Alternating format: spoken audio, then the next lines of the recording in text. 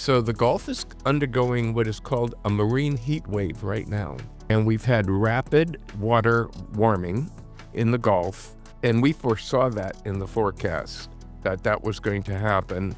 The marine heat wave has been going since the forecast on April 1st. And so now we have very warm temperatures in the Gulf and very close to shore.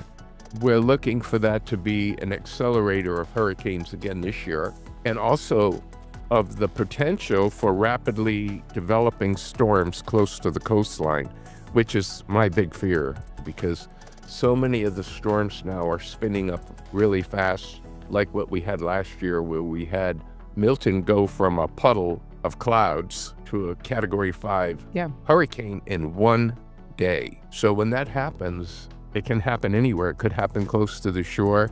And imagine a hurricane forming from a puddle of showers to a Category 5 and then striking the coast in less than one day. These are things that can happen in a climate-warmed world, and that's where we are, and that's why we spend so much time talking to this community about the hurricanes today are not like what you're used to back when you were young. They're different, and we have to treat them differently. They're still called hurricanes, but they're different.